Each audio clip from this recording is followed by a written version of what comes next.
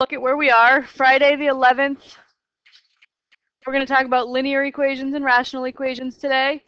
More importantly than what's happening today is what's happening Monday. Okay, so Monday, I'm going to give you a take-home quiz. So Monday at the end of class, before you leave, I'm going to give you a quiz to take home, and it will be due Wednesday, right? And Monday, project 1 is due. Now, projects, if you're going to go test heavy, projects count for 0%, but like I suggested last class, do the first project, right? At least, get that one in there. That way, you'll get a good exposure to GeoGebra, and you'll have the first project done as you go into test 1. So like, you won't, if you bomb test 1, you'll be like, okay, well, I'm going to go test light, and you'll have the first project already done. Project 1? Nope. Right on the syllabus right here. It says Monday, stuff due, project 1. You might have thought that because last class I gave you some time to work on the project. Maybe you thought that meant it was due next class. Nope. All right, questions about the schedule. Project 1 due Monday, quiz 1 due Wednesday. And I'll give that to you on Monday. Oh.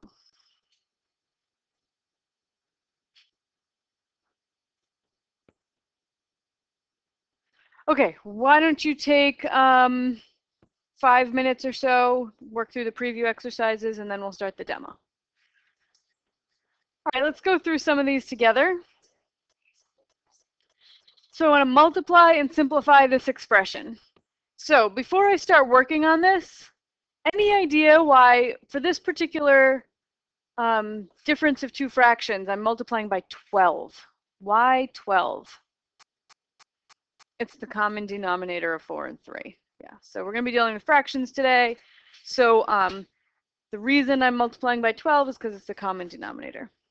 So you have to distribute the 12 to both of these fractions, right? So we have 12 times x plus 2 over 4 minus 12 times x minus 1 over 3.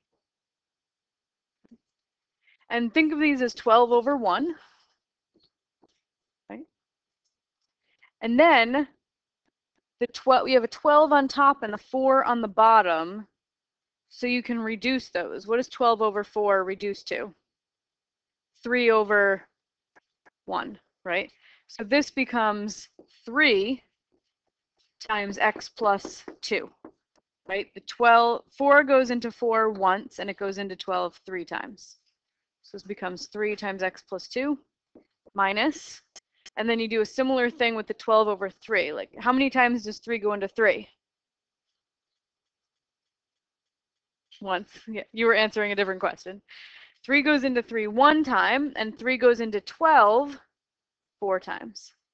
So that simplifies to 4 times x minus 1. Okay. So then you just distribute 3x plus 6.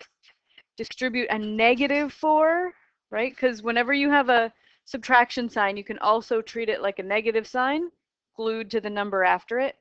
So it's a negative 4 being distributed. So I have negative 4x plus 4.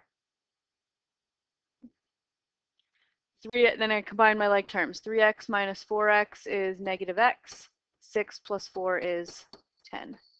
If you got negative x plus 2, you just didn't distribute the negative sign, right? You got a little sign error right there if you had negative 2. Or if you had 2. All right, so for this one, I think that everybody who started it got it. You get x equals 3. We'll just leave it at that. If you have a question on that one, be sure to ask a neighbor or me when you're working through the activities. So the solution set is, remember we learned set notation on the first day of class.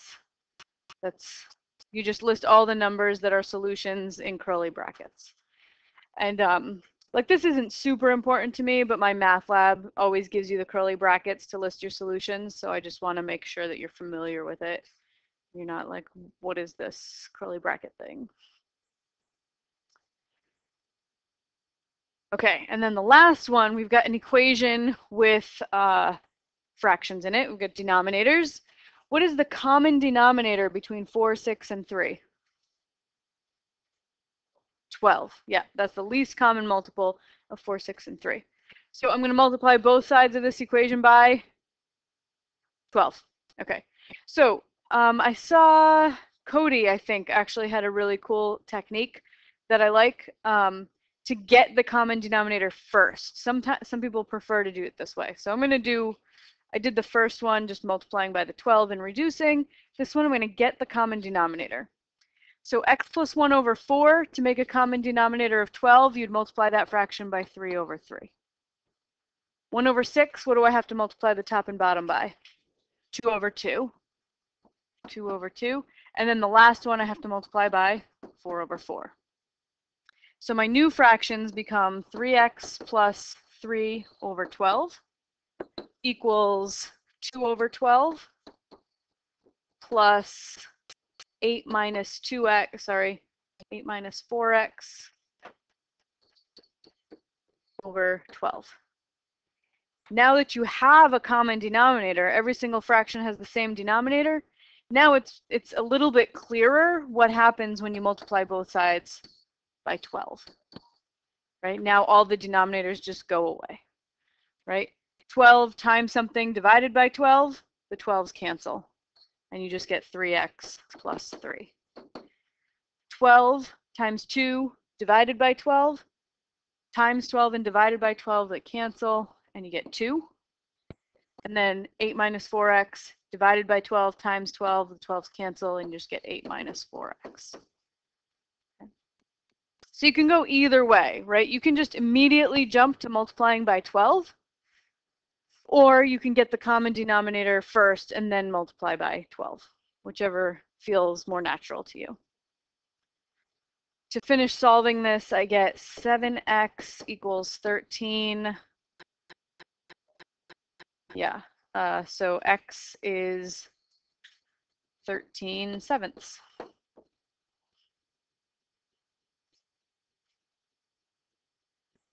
Did I do it right? Is that right? Oh, where's my mistake? Ah, you gotta subtract 3 from both sides, not add 3 to both sides. Ah, good thing I have a smart class. So I get 7x equals, this 2 plus 8 is 10, subtract 3 from both sides and you get 7. Divide both sides by 7 and you get x is 1. Thank you.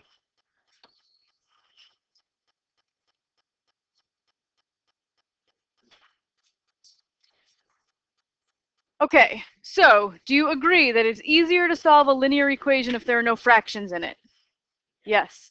So there is a way to get rid of all the fractions. We just did it in the preview exercises. You multiply both sides by the common denominator. Okay. So this is the problem we just did, right? Good. So since I just did it in the previous one, getting the common denominator first, let's just see how it works if you just immediately jump to multiplying by 12. Instead of getting a common denominator of 12 first, I'm just going to say, well, the common denominator is 12, multiply both sides by it. So now when I do this, my 12 over 4 reduces to a 3. So I have 3 times x plus 1. 1/6 times 12 becomes 2. And 2 minus x over 3 times 12, the 12 over 3 reduces to 4. So you can, this is the exact same equation we had before, right? Where you got the common denominator then multiplied by 12. So we get 3x plus 3 equals 2 plus 8 minus 4x. And we're all done. Right? Same thing as before. X equals 1. We don't have to write this all out. We should always check our solution. So our original equation was x plus 1 over 4 equals 1/6 plus 2 minus x over 3. And we got x equals 1, so we should be able to go back and put a 1 in for all the x's and show that the two sides of the equation are equal.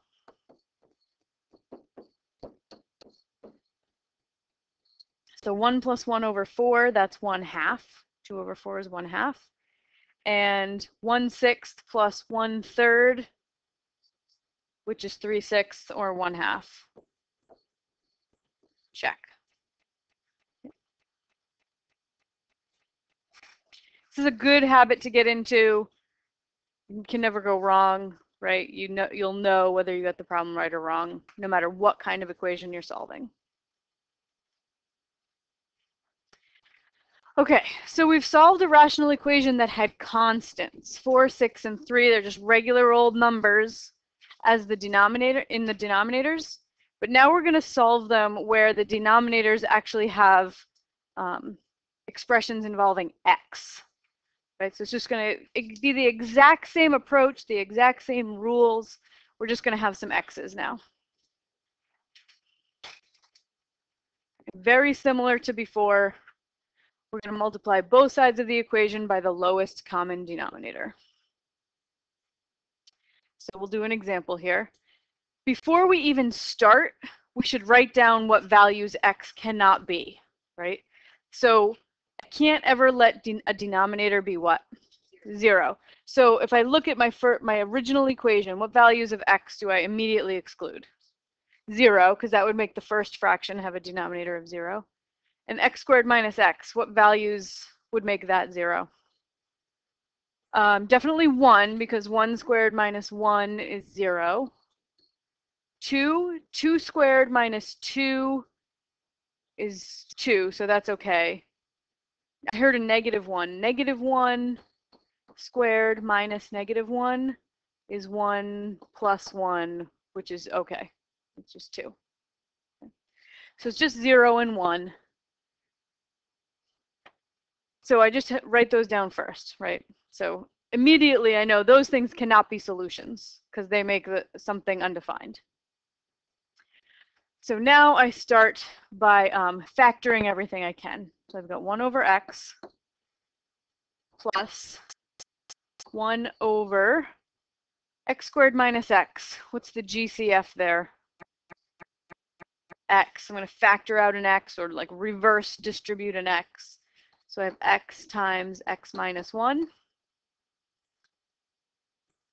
equals 5 over 1. I'm just going to write everything as fraction, totally factored out. So if I were going to get a common denominator, this first fraction, it's got an x in it. Looking at what it has and what the other fraction denominators are made up of, I want them all to be the same. What is this one missing? X minus 1. I'm going to multiply this one by x minus 1 over x minus 1. Second fraction, is that missing anything? It's got an x, it's got an x minus 1. Is there anything in this fraction that this one doesn't have?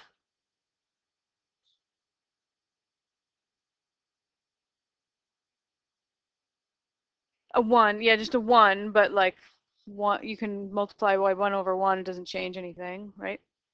And then, so this middle fraction's all set. It's already got the common denominator. And then this last fraction, what's it missing? Yeah, it's missing an x and an x minus 1.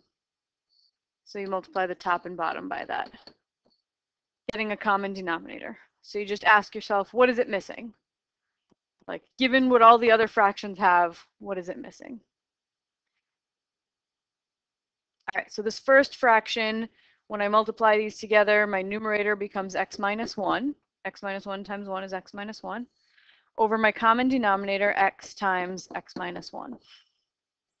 Plus, this one didn't change at all. 1 over x times x minus 1 equals 5x times x minus 1 over x times x minus 1. All right, so now I've got all of my fractions have the same denominator. I'd love to just get rid of the denominators. How do I get rid of them? Multiply both sides by the denominator. Multiply both sides by x times x minus 1.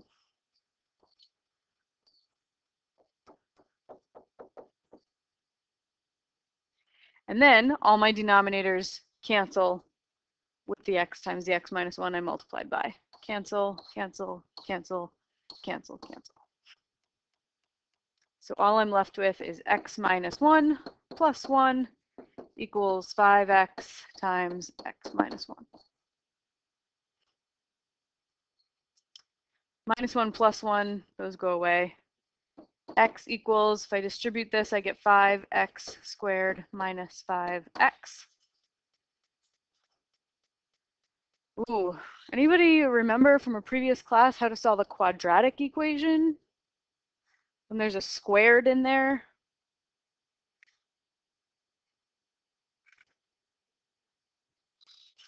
You could factor, you could use a quadratic formula. To do either of those things, what has to be true first? One side has to be 0. Good. So I'm going to move the x from the left over to the right. I'm going to subtract x from both sides. So 0 is 5x squared minus 6x. GCF of 5x squared minus 6x? X. I can pull out an x from both of those terms. X times 5x minus 6. Right, so I factored. What's the point of factoring? When your equation equals 0. Why does factoring help? Yeah, it gets rid of the square. Yeah, that's definitely helpful. Then now what do I do at this point?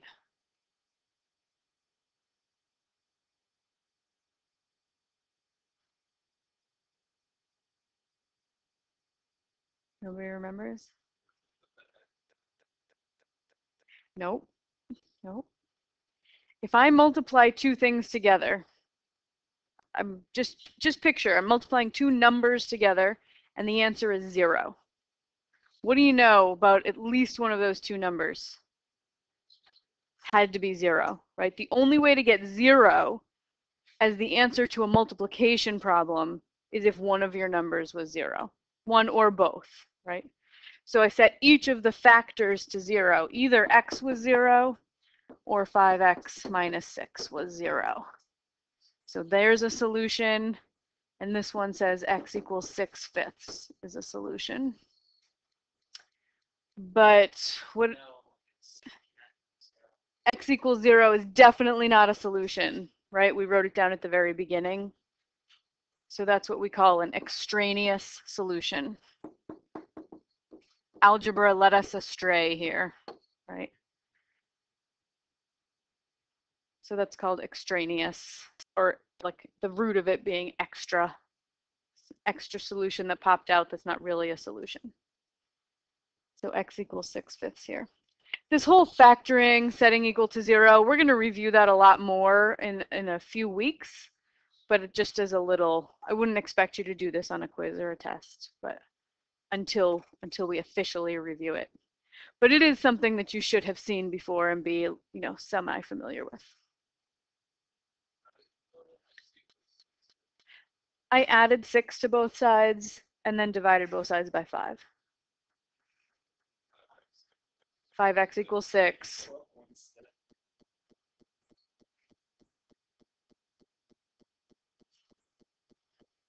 Sure, sure.